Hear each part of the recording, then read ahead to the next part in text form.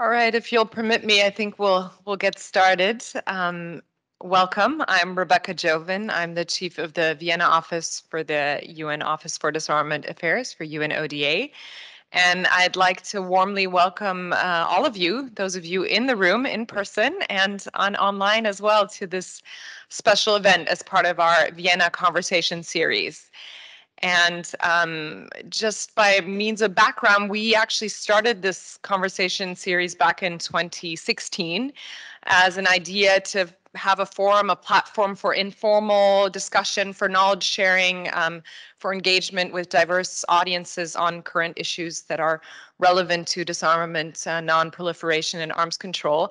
And this is our first time back after since the pandemic. So really excited about that, and great that we can do it in this hybrid format with many of you here in person, as well as a very large online audience. So welcoming all of you.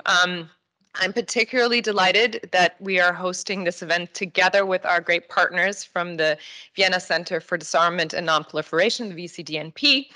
And we've been partners for a long time, over 10 years now, since we were both founded around the same time through an initiative of the Austrian Ministry of Foreign Affairs. And so it's been a joy and pleasure to continue that partnership with many joint events and projects. I'm sure this will be just the kickoff of many more to come. So I'm really excited about the lineup that we have for today's relaunch of the Vienna Conversation series. And I'm very honored to introduce my boss, Ms. Izumi Nakamitsu, as our event speaker. And you may know Ms. Izumi Nakamitsu has been in the position of Undersecretary General and High Representative for Disarmament Affairs at the United Nations since May of 2017. And prior to that, she was Assistant Administrator in the Crisis Response Unit of the UN Development Program, and she has held many positions within the UN system. She is also a proud international gender champion. And with her, we're very lucky to have Ms. Elena Sokova, who will be our event moderator today. And Ms. Sokova is the executive director of VCDNP, and previously she served as deputy director of the James Martin Center for Non-Proliferation Studies at Middlebury Institute of International Studies in Monterey. And she is well known to many of you, or I think all of you, as a well-known expert in nuclear disarmament, non-proliferation, in education for disarmament and training. And she too is a proud international gender champion. So we're really excited to have both of them here today, and I know we'll have an engaging discussion. I look forward to it. And so, Elena, if I may, I'll just turn the floor to you to get us started, and thank you all for being here. Thank you, Rebecca, very much for the introduction and for actually being partnering with the VCDNP on organizing an event. But before we start, I really want to extend a warm welcome from all of you to High Representative Izumi Nakamitsu. It's such a delight to have you back in Vienna. It is always a special occasion, a special treat to have a conversation with you and have a public discussion involving both representatives from the national governments, those working at the international organizations here in Vienna, civil society representative, academia, and others. And I know we have a very large number of listeners also joining us online. So thank you first and foremost for agreeing to do that. Before we jump into the discussion and the event today, wanted to give you a few ideas about the format.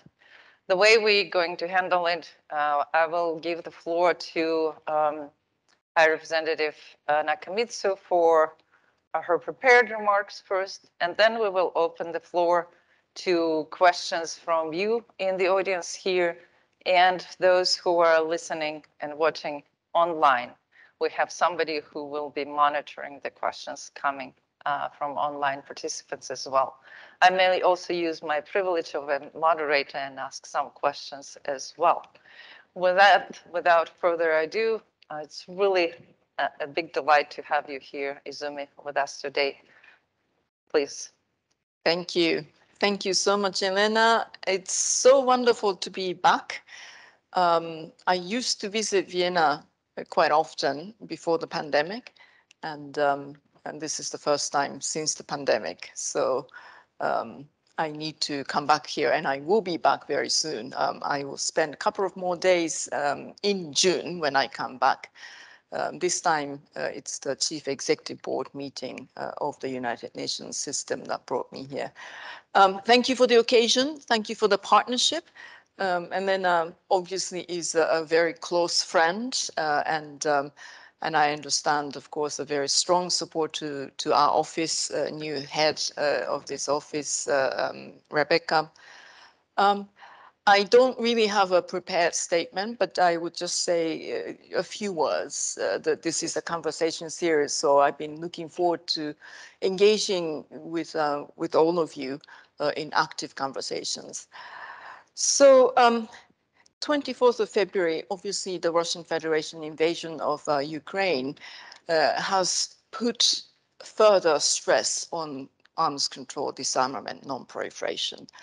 I think in terms of, I mean, this has been said many times by the Secretary General, because of the scale and nature of this war, this is something that amounts to a really serious challenge to international order.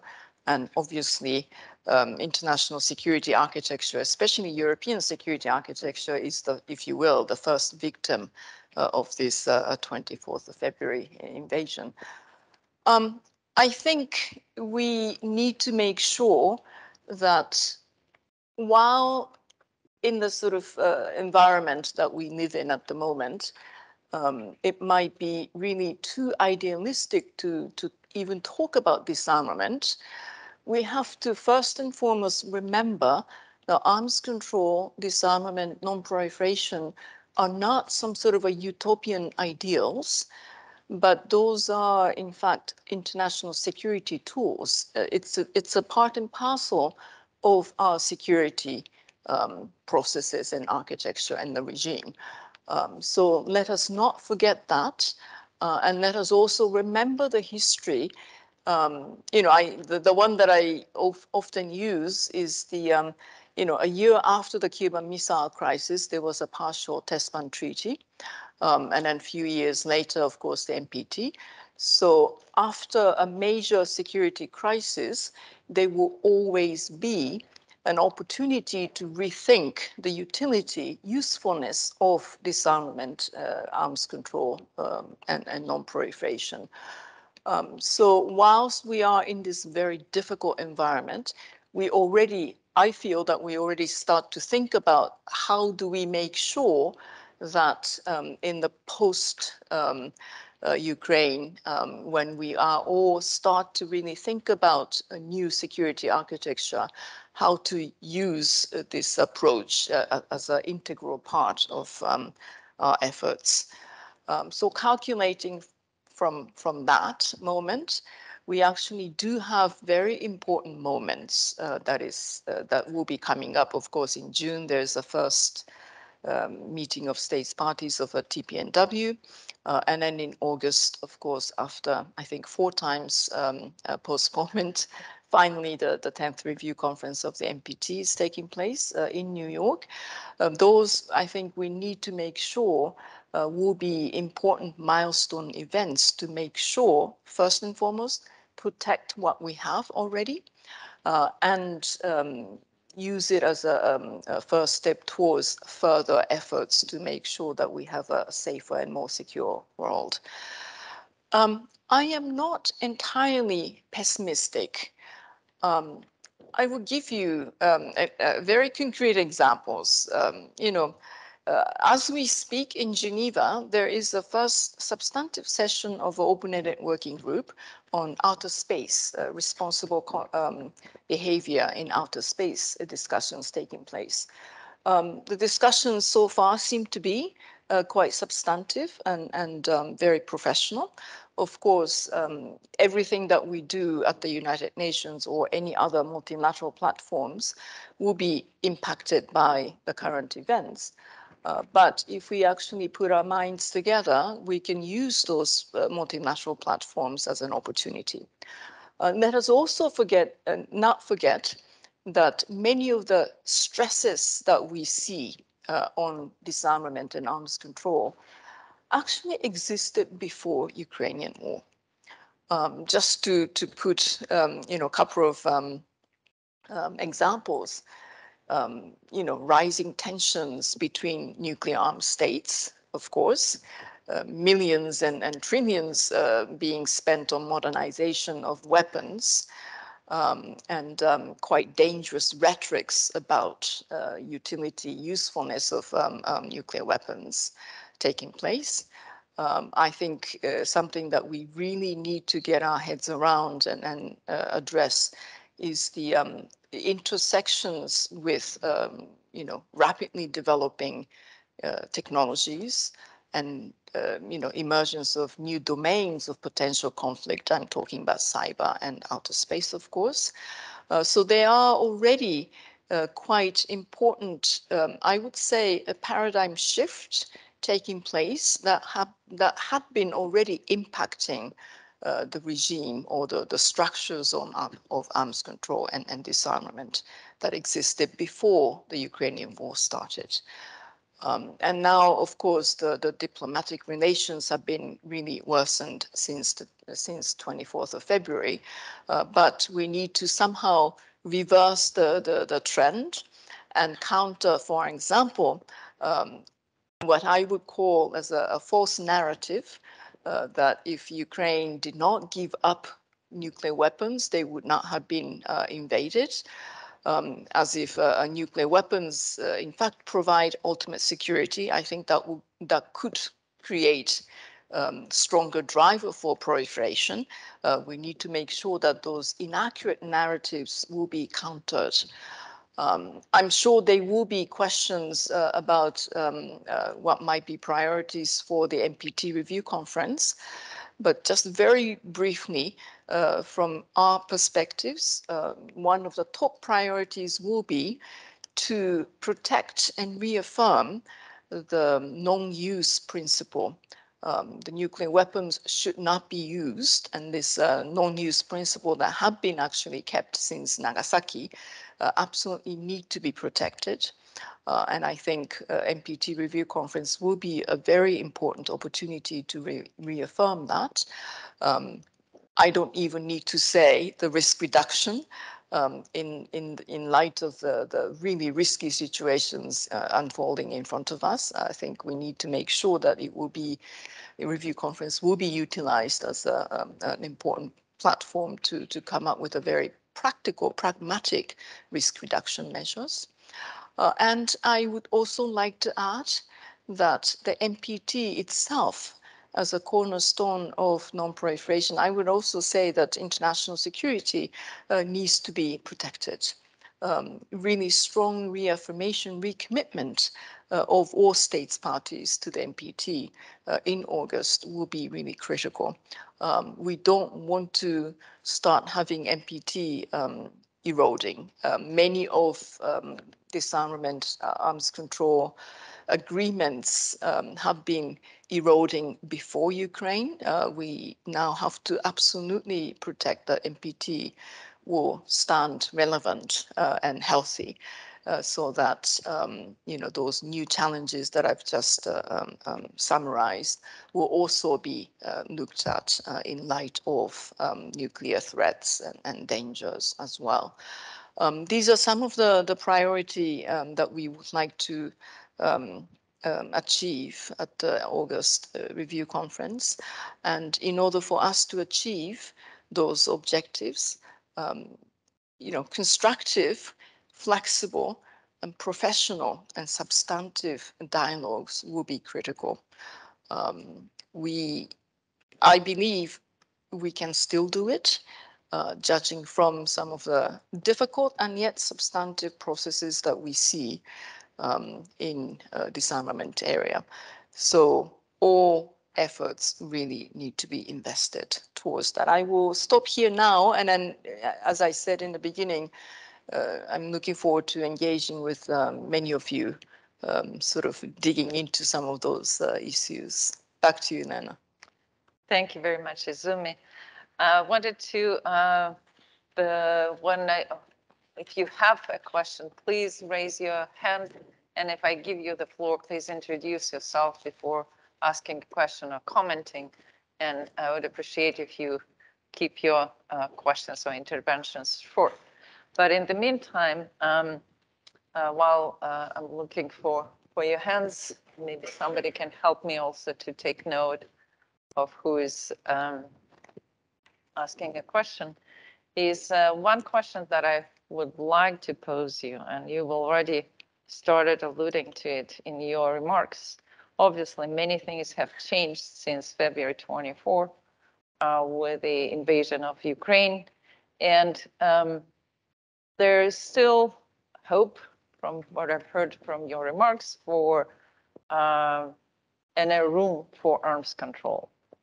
And you also correctly noted that the erosion of it started before that.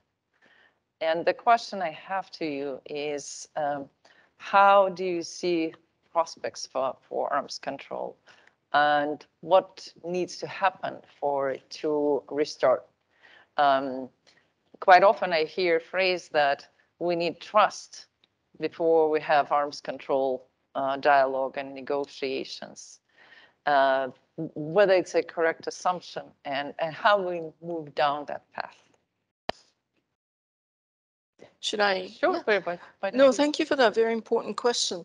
I mean, obviously I don't, or we don't, no one has illusions that conversations that will take place from now on, all the way to August and beyond, would obviously be very, very difficult, and nothing is going to be easy. We all know that. And I think you put a very important concept that is trust and confidence building. I mean, my first instinct is that let's try to protect what we have. That's why NPT, regime itself is quite important. Let us stop further erosion of what we have. But beyond that, I think we have to start thinking about what are the measures that states actually have engaged for many, many years. And many of them actually took place in Vienna in terms of confidence building. I'm talking about during the previous Cold War, the Helsinki process, etc. There have been a long history of really serious efforts to build confidence that led to, obviously, important progress in arms control and disarmament. And probably we will have to do something similar, but in a very different ways, because the challenges are very different. As I mentioned, those new technologies and new domains of potential conflict, combined potentially with nuclear risks. All these things will require really fresh thinking, as the Secretary General had been already saying, I think since 2018. There is a need for a new vision in disarmament. And I think we have to start really thinking about what it is that we need to rebuild, and then what it is that we need to have a new visions for. And some of them will be, many of them initially will be related to confidence building measures and transparency measures. I think we can learn from the history, and that's why Vienna is also very relevant. Many of the young people would not know, but I do remember those days during the previous Cold War. So I think we need to make really systematic efforts to build trust and confidence, and we need to think about those in new domains like cyber and outer space. That would also be linked to nuclear risks today. There are many, or there are several areas which I have been calling a sort of a black hole in disarmament arms control efforts. For example, the missiles. All these new areas that we have not been tackling will also need to be addressed in conjunction with nuclear disarmament efforts. So we have at the UN, of course, I fully also understand that disarmament efforts do not only take place in multilateral settings. They are important bilateral arrangements, potentially also trilateral discussions that needs to start. But I do believe that multilateral discussions are still quite relevant. And we need to make sure that some of the future opportunities, for example, the Secretary General's new agenda for peace, which he will be publishing sometime next year, of which disarmament is one of the pillars. So there will be some of the opportunities in the future that we could jointly think about and present. So let us not miss those opportunities and make sure that a new thinking, new visions, new approaches will also be collected, especially from a younger generation as well. Thank you. We'll probably return to both the younger generation and the Secretary General's common agenda later, but I know that there are a number of eager participants to ask questions. I saw Laura, and please unmute your microphones and introduce yourself. Thank you, Laura Rockwood, Open Nuclear Network. It's a pleasure to have you here again, Izumi. Speaking about a very concrete conflict dealing in the context of disarmament, have you seen any renewed activity or initiatives either on behalf of the North Koreans or from the UN vis-a-vis the North Koreans, since there's been very little interaction over the last couple of years? And perhaps if you have any insight on the COVID situation in North Korea and the COVAX initiative. Thank you.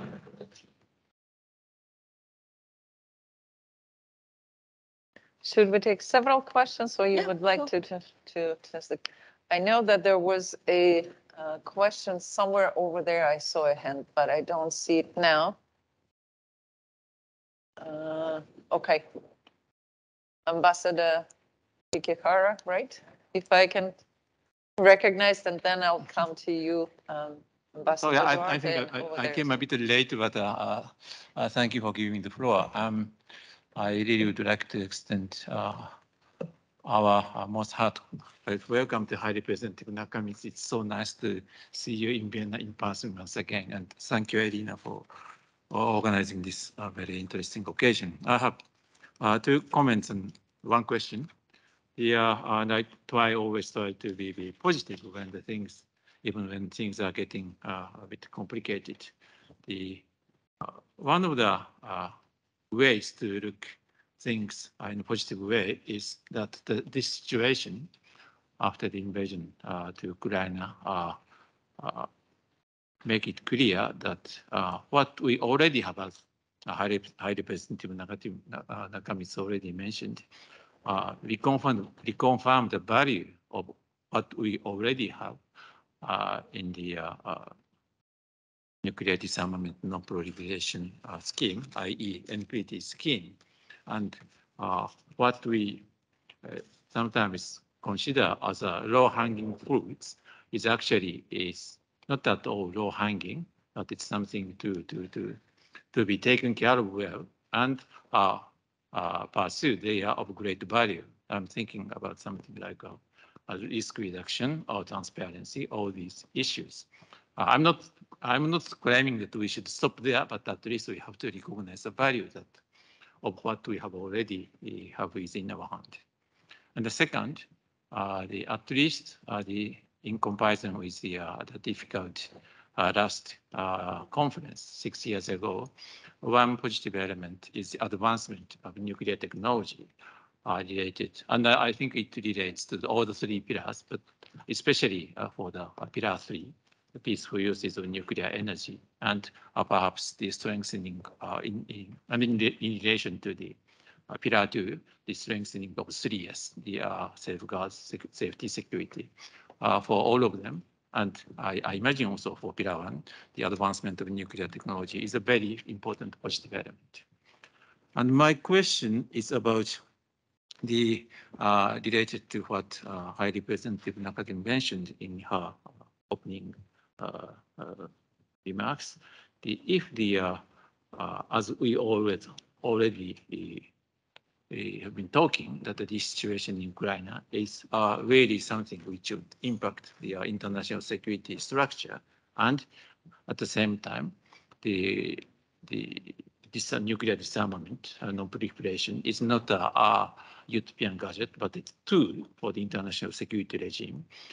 We have to be very, we have to be clear about what kind of impact, what kind of spotlight are shed on the nuclear disarmament or non-proliferation regime to its structure by the invasion to Ukraine. What perhaps including their strengths and weakness. We have to be very clear about that. If we try to capture the impact of this situation on nuclear disarmament regime as a real tool for the international security system. So I would like to have a little bit more detailed insight from High Representative Nakamitsu on this. Thank you so much. Thank you, Ambassador. Why don't we take these two questions maybe and then collect more? Laura, DPRK, is there a new initiative? I am not really aware of. Because of those missile launches, we continue to, UN Secretariat continue to brief the Security Council. The Council continue to consider the matter. For us, it's the series of Council resolutions that guide our work. This said, in the public, open reporting domain, there are quite serious concerning reports, potential sort of predictions of further actions by the DPRK. So we are, closely monitoring.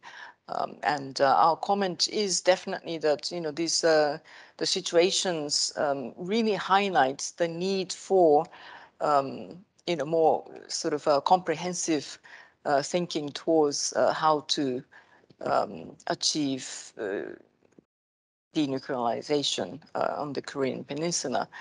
We thought the COVID, first of all, we don't know the COVID situation. We don't know the humanitarian situation within DPRK.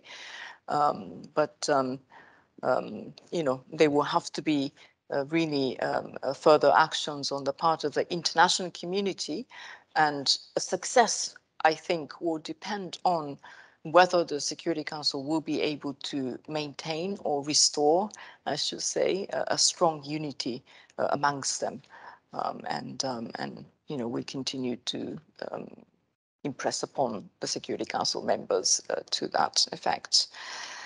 The question, the positive, a comment from the ambassador, Japanese ambassador. I also wanted to say that one positive, I'm not sure if I can actually say straightforward a positive impact. I think the world community really realized how acute the nuclear danger is. We say from the UN that it's not an abstract, it is actually a really real threat. As I said, I'm not sure if it is a positive thing, but there is, at a minimum, there is more public awareness that we need to tackle those issues. I hope that this will then be turned into a positive force, there will be, if you will, a common understanding that nuclear weapons actually are a common problems that the international community really has to face. At the end of the World War II, there was that recognition, definitely, and that's why the first UN General Assembly resolution, included, issues related to nuclear weapons, atomic weapons.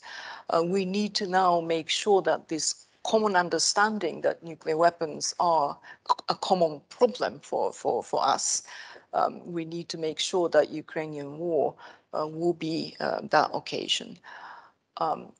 I also say that if we can protect, and I certainly hope that we will be able to, if we can protect the non-use principle, then we might be able to, or we can probably reinforce the perception that nuclear weapons really a weapon, category of weapon that really cannot be used.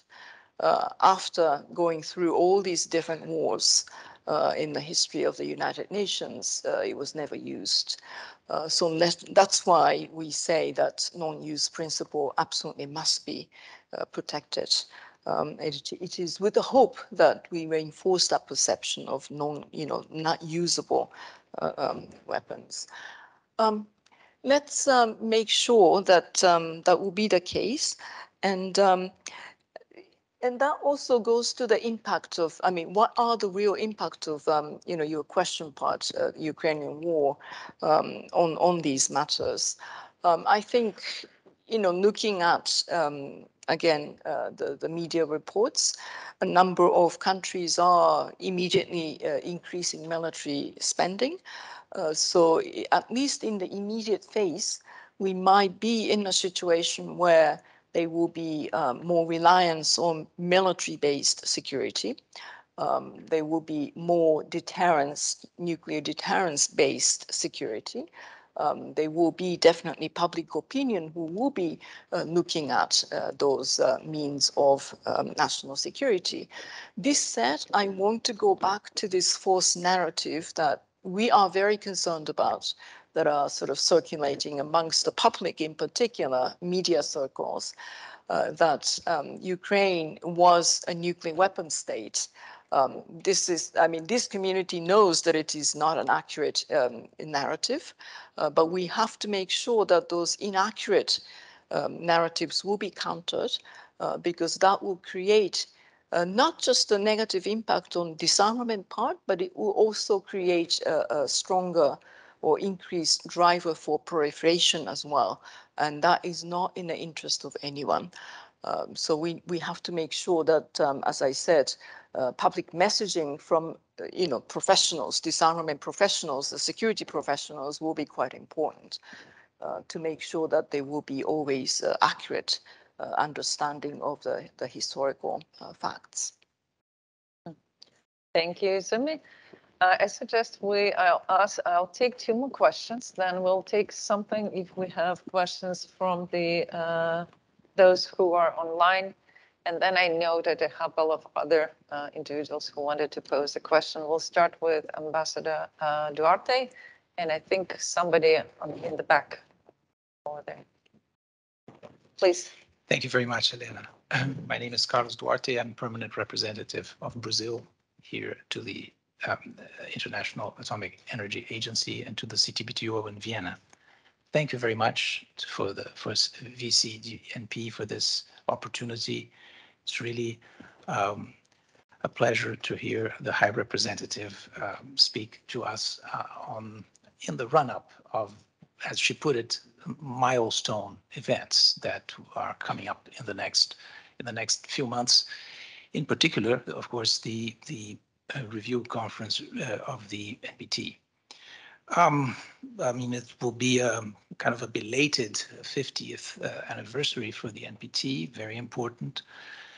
There are those, let's say, better known challenges in terms of disarmament and non-proliferation, peaceful uses as well. Maybe certain frustrations, in particular with regard to nuclear disarmament, and of course have motivated, in case the PNW and other initiatives. Maybe also after 25 years, the non-entry into force of the CTBT has also contributed to that. So this context, let's say, we know well, but the really critical element here, which we don't know how it will actually impact in, two months from now, is of course the situation, the crisis in Ukraine, and there, thinking ahead, as she put, which I think is very positive and fruitful way of dealing with these issues. How can we think ahead? But dealing with the Ukrainian situation, it sort of poses a complex, let's say, challenge, because with regard to nuclear weapons, on the one hand, of course, it has, let's see, it has sort of made resurface this idea of the use of nuclear weapons and made it, let's say, more present, more actual. And in a sense, it has, of course, highlighted the dangers of nuclear weapons. But on the other, it also seems to have reinforced the case, at least for certain countries, with regard to the protection that a nuclear umbrella gives them. So how to deal with this dilemma? And I see here that the VCDNP has, as part of its inscriptions there, dialogue, research, and education. So how to educate? Where begin? High Representative mentioned, for example, no first use or non-use of nuclear weapons. But how can we reinforce that message in a context where, in a certain way, nuclear weapons are also being used to justify a sort of protection in the current days? Thank you very much.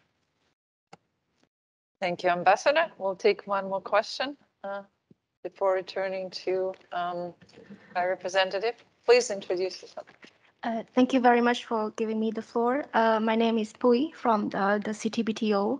As you mentioned that it's very important, particularly in the current context, to talk about disarmament and non-proliferation. My question is, how can we do this in an inclusive manner, making sure that this discussion includes least developing or developing countries? And what is your view on better integrating and attracting talents from these countries in the field of disarmament? And what are the current UNODA's efforts in this regard? Thank you. Okay. Yes. Start with this too. Thank you, Ambassador Duarte. Unfortunately, there is no single silver bullet, as you know, to your really important question. I mean, in fact, that's at the very center of how we can make progress in nuclear disarmament and bring us all to the elimination point. As I said, I think number one, protect the non-use, but also try to formulate a common understanding that nuclear weapons are a common problem.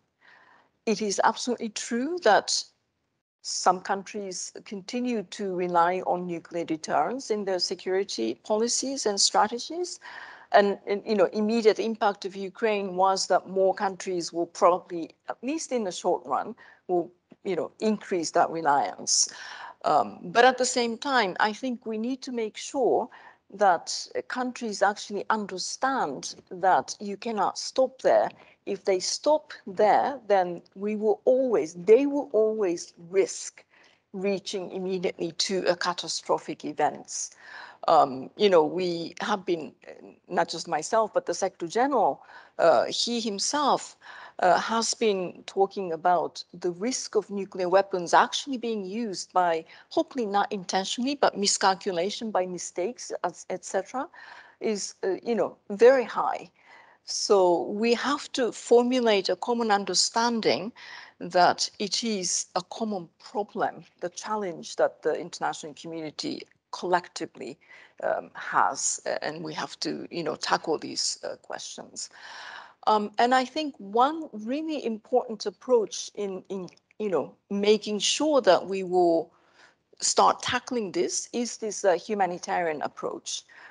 Really understanding what the consequence of a nuclear weapon use, I think, is something that really appeals to public, really easy to understand what the nature of the risk is, and then use that as a very important motivation for, first and foremost, start really tackling the risk reduction measures. But risk reduction is not a substitute to disarmament. It has to be framed as a first step towards disarmament, first step towards the elimination path. Start, decreasing the reliance in their deterrence is not just nuclear. Start reducing the reliance on nuclear weapons in their deterrence policies and doctrines. And then, formulate how we will be able to collectively move towards the disarmament and elimination path. I think there will be many things that we need to do, and many of the new things that we need to do is precisely to look at those new issues like the new domains and new technologies. Traditionally, nuclear disarmament always counted the number of arsenals and then try to reduce, but it's no longer. I mean, that is not sufficient in modern world. So there are new, very complicated additional challenges put on us. So hopefully, our efforts going forward beyond the NPT review conference will be able to discuss some of those, and then we have one opportunity as a follow-up to the Secretary General's common agenda. There will be a new agenda for peace, which will need to address some of those, create really good multilateral processes so that we could collectively also tackle some of those really, unfortunately, really complicated challenges. Inclusivity.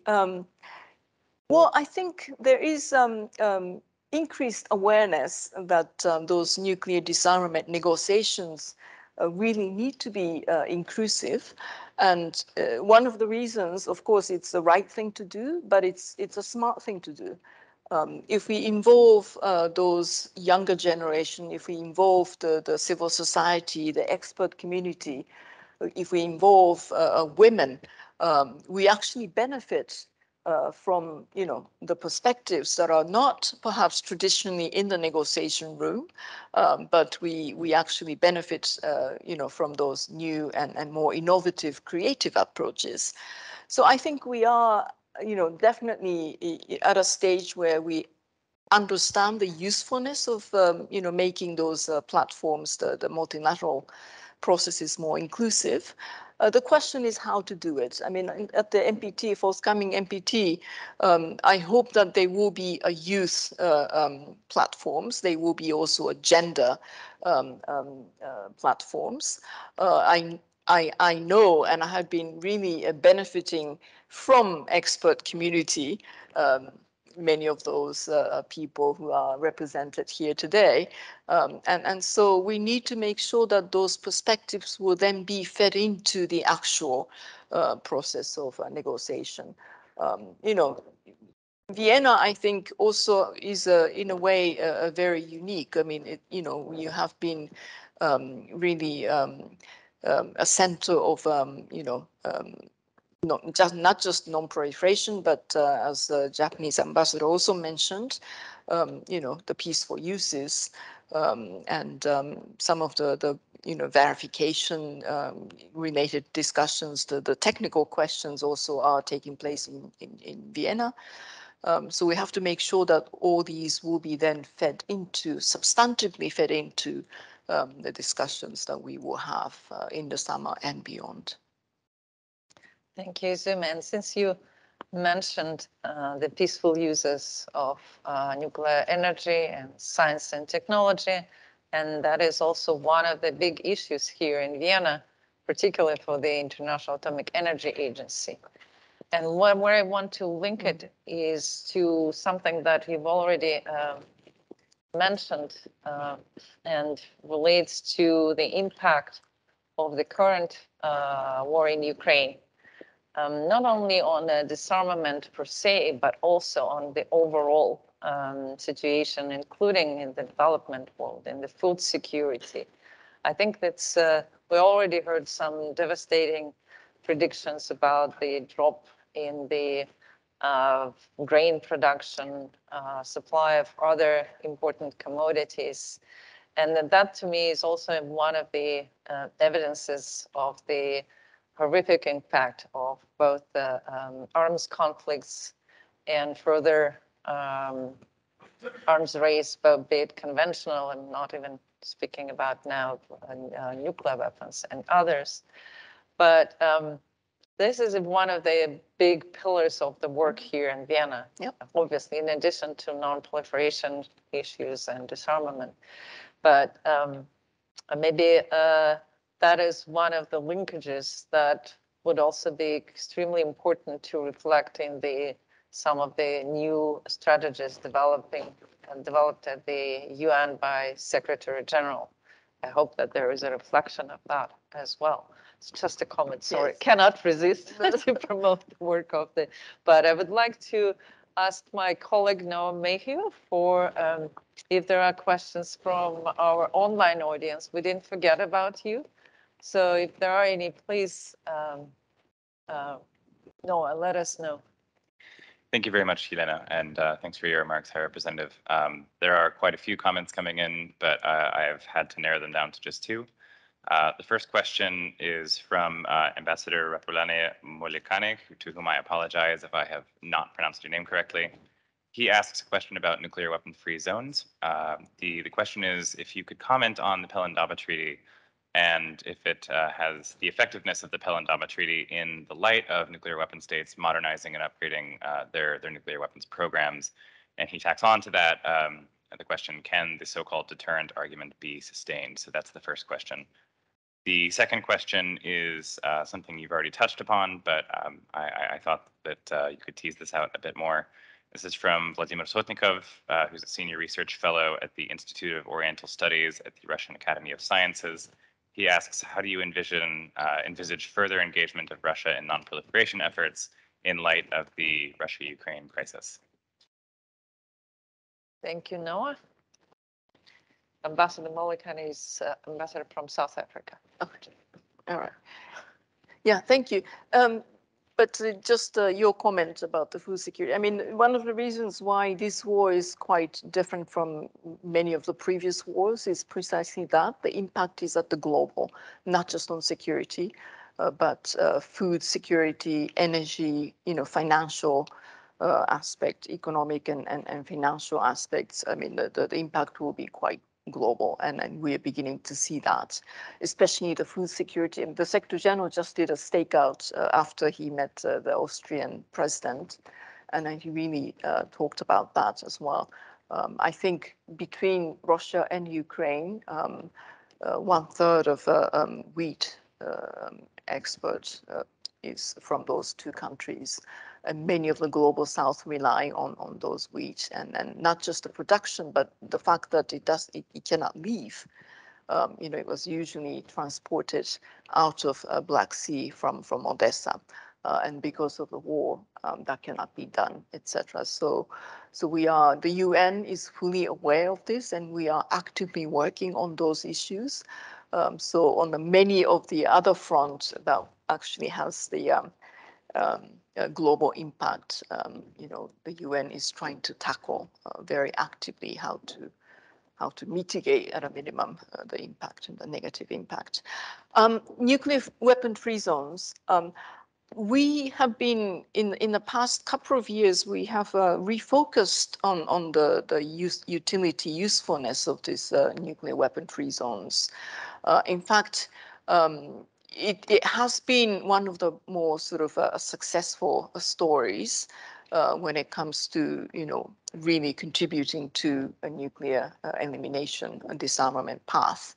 And it will be quite important that these different nuclear weapon-free zones share their information, their experience and lessons between them, so that those free zones can also contribute, and spread their contributions to other regions. I'm also looking at, the Middle East zone free of nuclear and other weapons of mass destruction.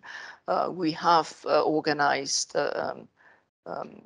workshops to collect lessons from all the other nuclear weapon-free zones. Kazakhstan was a supporter of that particular work that we have been doing. So I think we really need to refocus on how we will be able to further strengthen, and of course the issues of protocols are always there. The question from Russia. What I can say is that I am personally also maintaining a quite substantive engagement with the Russian Federation. I just had a meeting on Friday with the Russian ambassador in New York related to nuclear and a couple of other issues, but we spent quite a lot of time on nuclear weapons issues. I hope that, and I know also that Russian Federation is also actively involved in, for example, outer space open networking group this week. So the engagement is definitely there. And I hope that, when we have August NPT, we will be able to, come up with, common ground.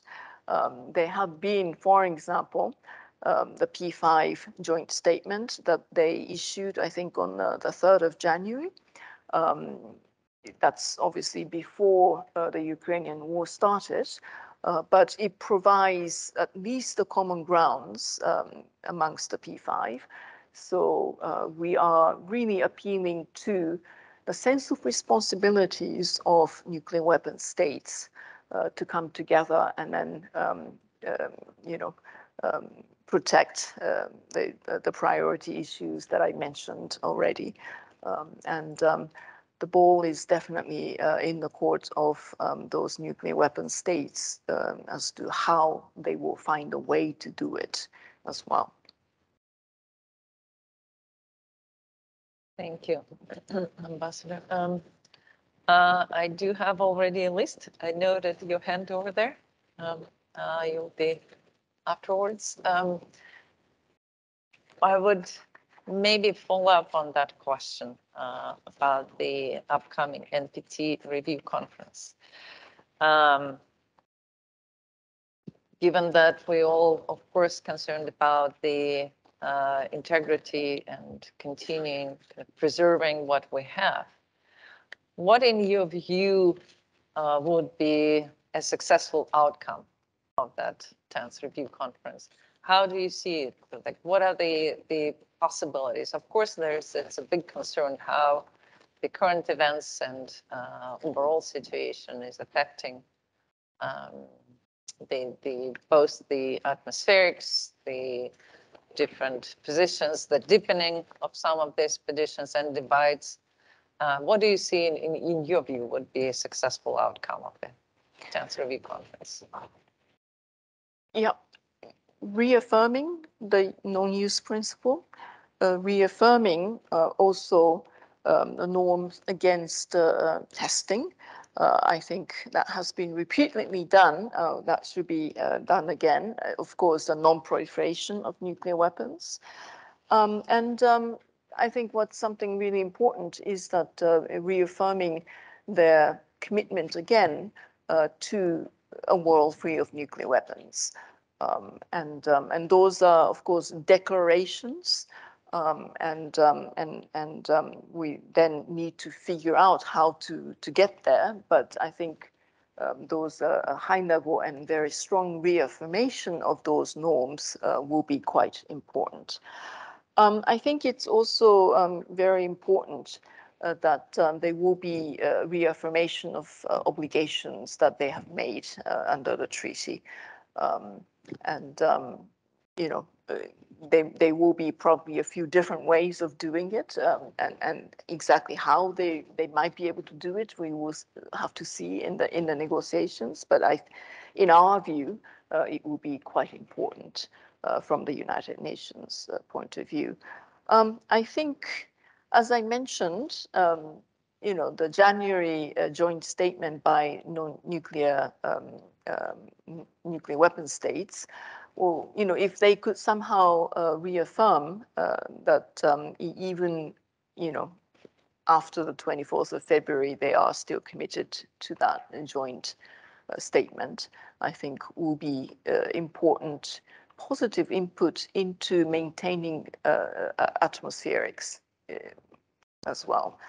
And of course, risk reduction I mentioned, and facilitate, wider access to nuclear science and technology. You talked about, a lot of vibrant, active discussions taking place in Vienna.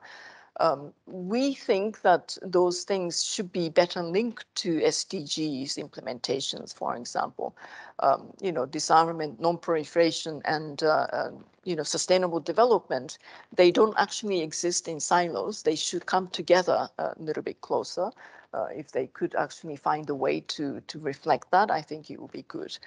Now, as to the format of how to sort of capture some of those, I think it's a good news that NPT does not have a template, if you will. It doesn't. It will have to be in a comprehensive outcome document. It's been very flexible. Some of the successful conferences, at the indefinite extension in '95 or 2010, they were different formats being used. So I think that this flexibility in terms of a format the NPT review conferences can have is also a positive thing. If states parties can be creative and if they have a sort of joint political will to make sure that a review conference will have a reasonable success, I think there will be a way that can be found to capture some of those elements that I've summarized. Thank you. That's a very good, very valid point, and I'm sure something that we desperately need and nowadays. I'll take two more questions, no, three questions from the audience here, and if there are additional from online, then I'll return back. Ambassador Solana, I believe, then I see a placard over there. I think it's Russian Federation, if I'm not mistaken. And somebody over there, like these three in that order. And then Thailand afterwards. Okay, please. Thank you, Elena, and thank you for organizing this event with the office. I'm very pleased to see Mrs. Nakamitsu here in Vienna. I will be very brief. You said that during the crisis period, and there are also the opportunity to take or identify opportunities. I was wondering, you have here in your office in Vienna is specialized, is focused in training, and this issue is very important for us. So I was wondering, or your views about how to foster this role of the culture of peace, of the training in terms of peaceful training, not only for those actors engaged in the process, but probably broader action between thinking about the future generations and how to spread this process, because it's very important to promote this kind of awareness, and it's also special in terms of consider that the important role that UN can play for the future generations. Thank you. Okay, I'll take three questions in a row and then we will come back. I think Roman, no? Yes.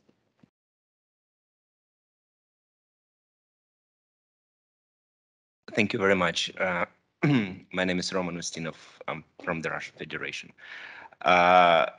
Thank you very much, VCDNP, for organizing this meeting, and the High Representative for your assessments and for highlighting the value of the Vienna venue in terms of non-proliferation, to a certain extent arms control, so that we don't get bored here from time to time.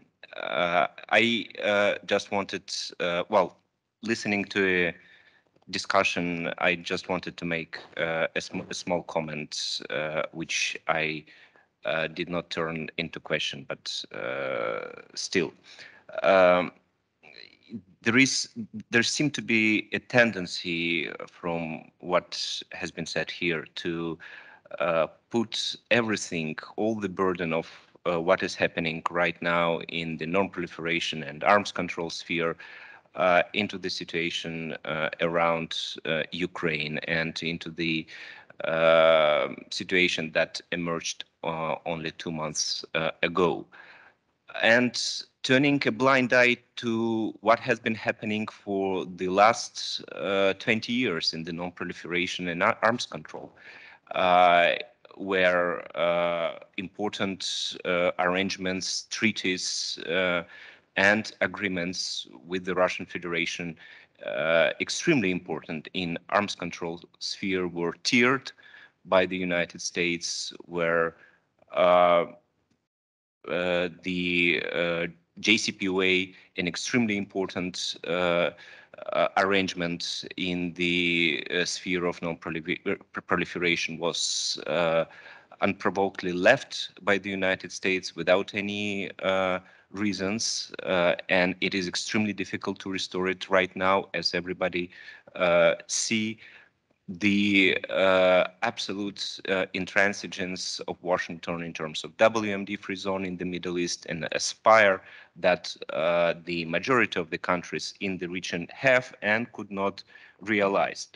Among the recent developments is AUKUS, creating extreme challenges in the Asian region. And I will not go down into history, sparing your time in terms of the WMD false pretext to invade Iraq. All of that has been accumulating for lots of years, and there seems to be no attention to it. There has no been attention, and there is no attention right now. And I think that the very simplistic and to a certain extent primitive approach to account for all the negative tendencies, fundamental negative tendencies in the non-proliferation regime to the situation in Ukraine is detrimental to non-proliferation, is detrimental to arms control and to the international security. So I would like to repeat that as we spoke here in Vienna with Ambassador Zlauvinen, president of the forthcoming conference, we are intended to be constructive and businesslike during the upcoming non-proliferation review conference. And we hope for a balanced and businesslike approach to all three pillars of the NPT and to the non-proliferation, for the sake of non-proliferation and for the sake of international security. Thank you. Thank you, Roman. It's good to hear that there is a constructive approach. And there's one more question before I turn the microphone to you, and then we have 3 other people. So please be brief in asking your questions. Thank you. I will try. I am Dominika Kreuz. I'm the permanent representative of Poland here. Thank you very much for this meeting, and thank you for taking this opportunity to meet with us while you are in Vienna. You mentioned recommitment to the NPT as a goal. On one hand, a very modest goal, but on the other hand, extremely ambitious, bearing in mind the situation which we're facing now. You mentioned trust is a very difficult feeling in Europe. It's particularly difficult at the moment. You mentioned the need to have a successful conference. What kind of, if you look at the past and your experience and your assessment, what kind of achievements in the life of the NPT would you see to make it a compelling argument for the NPT being still a valid treaty for international community. Thank you. Thank you. Why don't we? Okay. Like 2 questions, 1 comment. Okay, all right. Thank you for the question on training opportunities. It is one of our priorities. I very much agree with you that not just the diplomats, those who are already practitioners, broader audience of creating a future generation who will then become professionals in this field. I think it's really absolutely critical. In many senses, during the Cold War period, there were many people who were really interested in those arms control disarmament areas. I think we need to cultivate this interest and involve wider groups of people, especially younger people, especially women and a global South.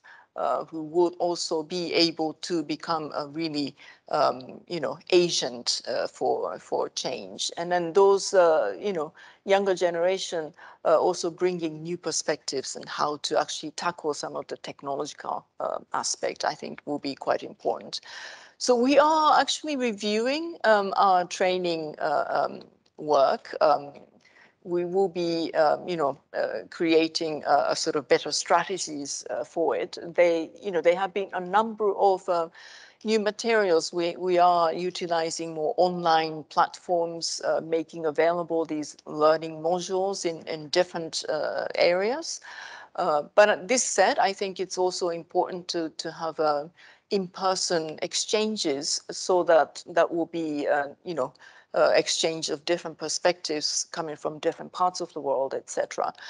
So we are working on this, if you will, a new strategy for training and learning and empowerment, I would say, and youth involvement opportunities, definitely prioritizing that area. And I think Vienna will be one of the critical centers for those activities. I want to also respond to the Russian Federation comment. I agree with you, and that's why I said many of the stresses actually existed before Ukraine.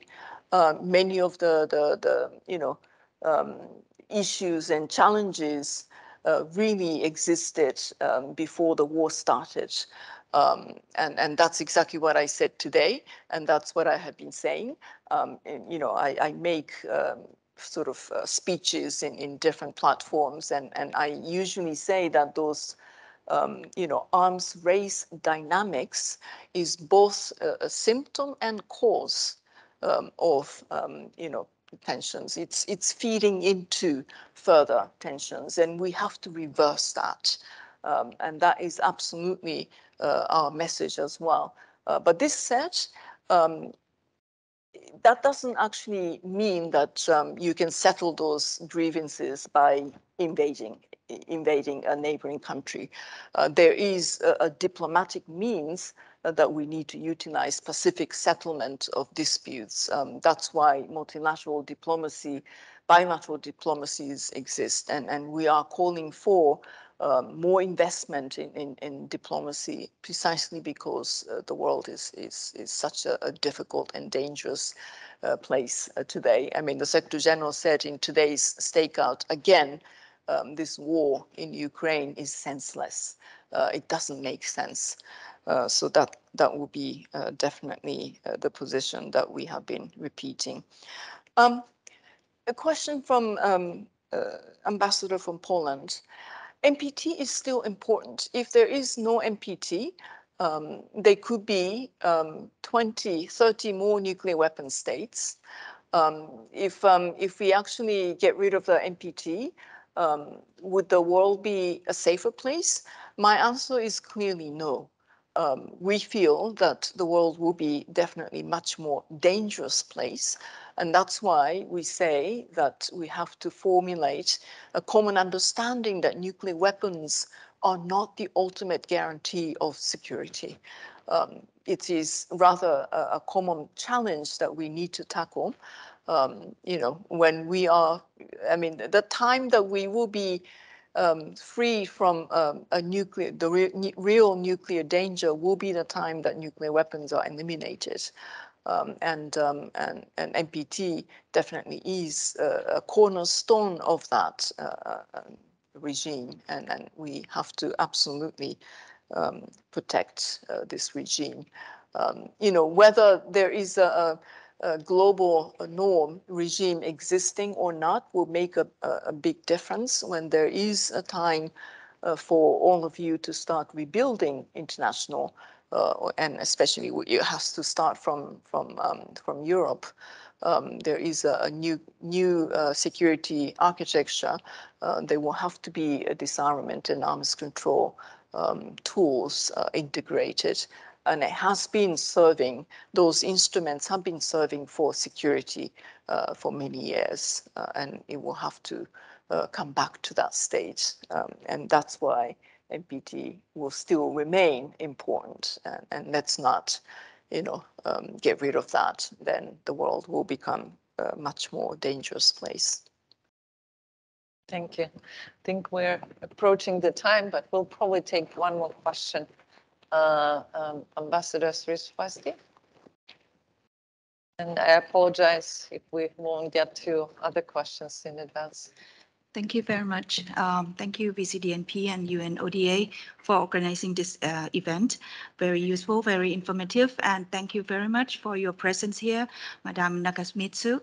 I have 2 points. First, about the NPT outcome, that you said that, yes, reaffirming norms against testing, no use principle, and commitments are the commitments.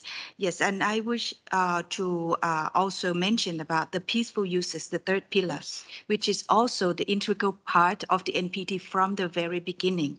And with this, VCDNP task force has worked on the recommendation on the peaceful uses, and I think this is a very good recommendations that state parties of the NPT could make use of this report and use it for the as part of the negotiation for the outcome documents. And I know that this is the work of the agency here, but I wish to take this opportunity to kindly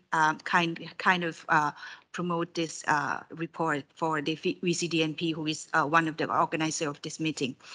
Thank you for that. And second, when you're talking about the risk reduction, you said that the risk reduction, it's not to the substitute for disarmament. I totally agree with this views, and I totally agree that when you said that we cannot just rely on the deterrence and that's it. And I think with this, the obligations of the NPT need to be reaffirmed. All obligations by the state parties to implement the NPT in full. So as not only the NPT Rio Conference in August, we also have the TPNW, the first meeting of the state parties, and this is the opportunity for dialogue, for having state parties, all state parties of TPNW is a state party to NPT. That is very important. And I think to go beyond the efforts beyond the NPT, this is the opportunity for state parties to have dialogue, to engage, and to discuss ways and means that how could we deal with this, the nuclear issues, the nuclear weapons, and lead us towards the objective of both NPT and TPNW. That is, the world will be secured by us all. And this is our commitments. This is our responsibilities. So I just wish to thank you for raising this views, and I share your views and comments on this very important issue. Thank you very much. Thank you, Ambassador Siswasti. No, thank you very much. I agree with you on all fronts. On the peaceful uses, it's a really important aspect of the NPT. And we always said that, there will have to be a balanced outcome on all three pillars. That includes, obviously, the peaceful uses.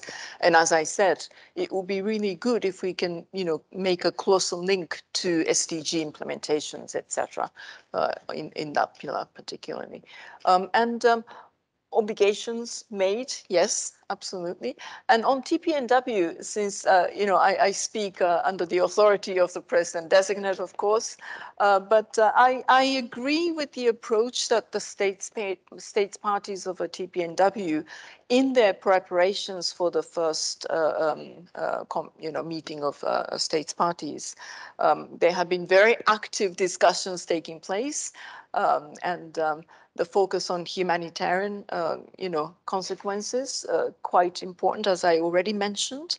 Complementarity of, between TPNW and NPT. You are absolutely right. TPNW states parties are also NPT states parties, and as such, they both, they want success in both treaty mechanisms, the regimes. And I think it's really good that they are really focused on how to ensure complementarity. And then the third, positive obligations. This is something quite new in nuclear disarmament field, and the focus on Kazakhstan, of course, taking a lead in that discussions. Focus on those aspects that actually create new contributions to nuclear disarmament is also quite important. So I am very much looking forward to coming back in June and listen to states parties discussions on many of those fronts. Thank you, Izumi, very much. I also wanted to note that the VCDNP will host an online event on May 20th from 11 to noon, and information is on our website, specifically on the upcoming first meeting of state parties of the TPNW with Ambassador Kment, and will also with representative from the ICRC and ICANN about the humanitarian conference and other events around these two big events in Vienna, meetings in Vienna. I think we probably need to close down. I know you have a meeting following, and I apologize for those who I was not able to ask questions and give the floor. But before we say thank you and close the meeting, I wanted to touch upon something that you already mentioned, and several questions were brought about the engagement of youth, of the next generation of women, diversity. And I wanted to highlight that we also have here somebody in the audience who got a challenge prize from the UN for the participation. And she's also one of the mentees in our programs. Say hi, Virginia. So it's fantastic that we, even on that level, we could cooperate and engage the next generation. But with that, I want to thank all of you for joining us today, and those who were joining us from virtually on Zoom or Teams on different platforms. But most and foremost, High Representative Nakamitsu, it's such a pleasure always to have you. I know you have a very busy agenda with all the meetings and other events. So we really appreciate and the time you've spent today and the willingness to speak and candidly provide your views on many of the important issues on nuclear non-proliferation, disarmament, and arms control, and specifically on some of the issues that are of big interest here in Vienna. We wish you success in all your next trips here and other big meetings that are coming this year, and we'll look forward to seeing you again in Vienna. Also, big thank you to the UNODA office. I'm looking forward for further cooperation with you. Please join me in thanking Izumi. Thank you. Thank you so much for your questions. Thank you. Oops.